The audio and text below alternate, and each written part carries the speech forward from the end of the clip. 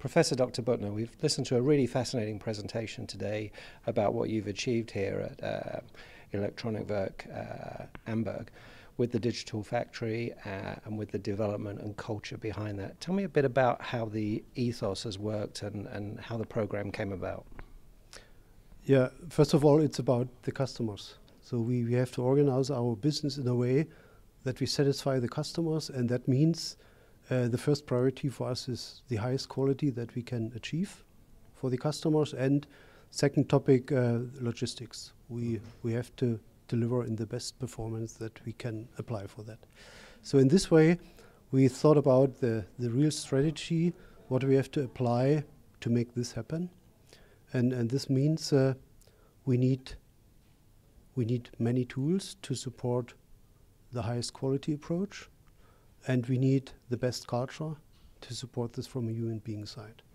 So, and this was the idea that even the first plant manager here thought in this way and implemented this in the right way from the beginning.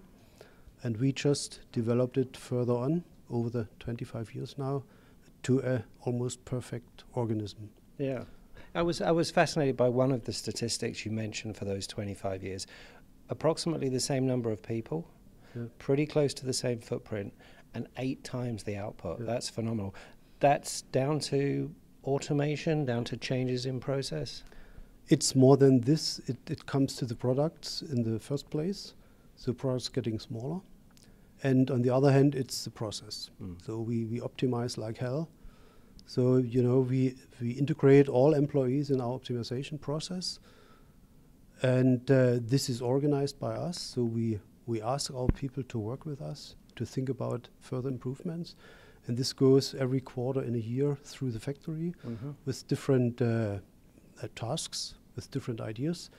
These organized by us and thought through us, so that we initiate the thinking process for all employees, for ideas what can be done better to improve and stabilize further the business. Yeah, and you talked a little bit about actually giving them tools that makes them more comfortable doing their job, where they can see where they're successful, where they have an open culture of communication. It must be really important to have all of those 1,000 people on board with that idea for it to work. Yeah, I mean, you know, if employees make mistakes, they're trying to hide probably because it's not comfortable to show that you did a mistake. And this was the very first idea that we have to avoid this behavior.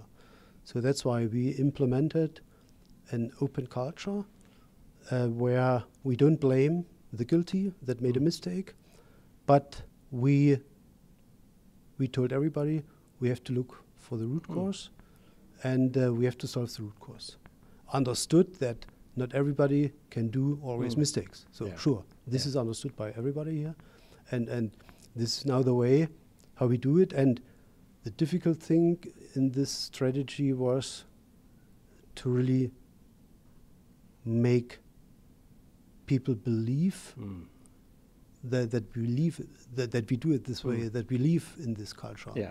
So and we do everything to support this culture for the future. Yeah, and they have to feel safe in that culture, absolutely. So if I look at that culture and what you've done here, you've achieved a great deal and it makes sense, but you have control over what's within these 4 walls, and you live in a supply chain that's broader than that. Is there a desire to drive that digital factory outside of these walls and actually have a digital supply chain? There is not a desire, but I think a must, a necessity, because what we have experienced, if you look into the factory, in our factory, normally we don't do so many mistakes by ourselves. Most mistakes that we find are done by supplier, external supplier.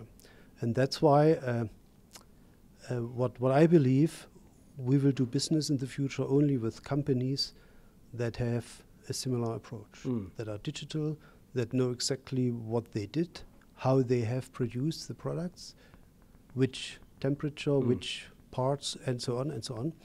And this is what we started right now. We had a huge problem with one supplier, and he wrote manually the process data on his journal.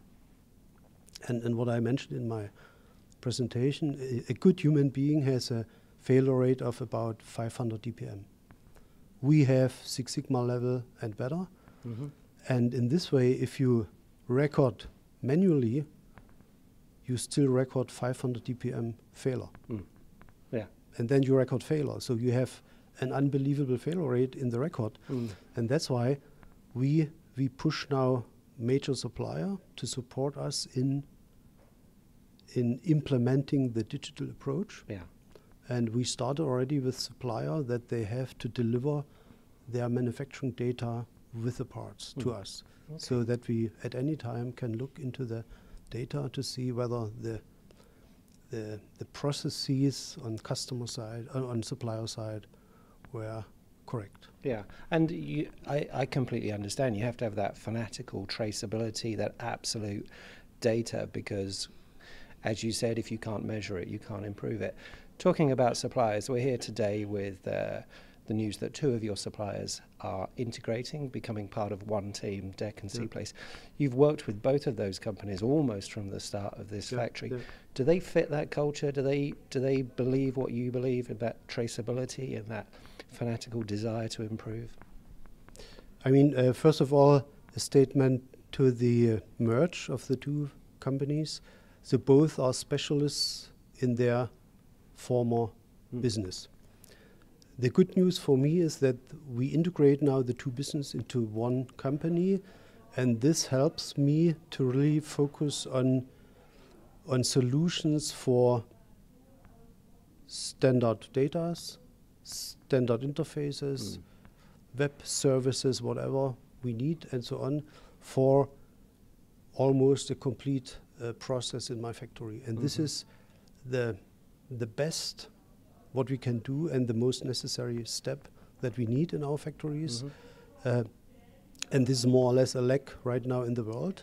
We don't have these standards in industries. No industries has these standards. And this is going to be, to me, at least the first step in the right direction. Yeah. And we work, as you said, already more than 20 years together with both parties. So we know each other very well, and we will support this process very well so that we get the solution that we need for our business. And you mentioned that that standardization and that connectivity.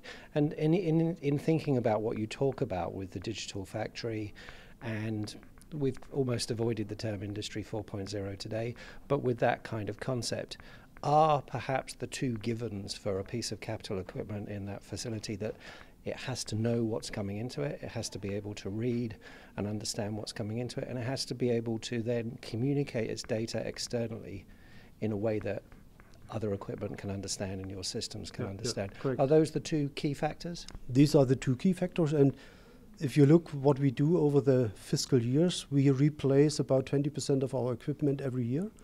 So we need a very simple way to integrate new machines into our network. And that's why this is basic for us. That's why we have developed an own data service.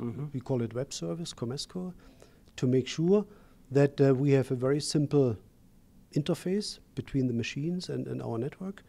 And this is what our supplier have to do. They have to integrate our web service in their software, machine software, to make sure that with plug and work, we have an easy connection to our network. And so you can install, update, you don't have downtime, it works really fast. Professor Dr. Buettner, thank you so much for your time. Thank you for your hospitality. It's been fascinating looking around here.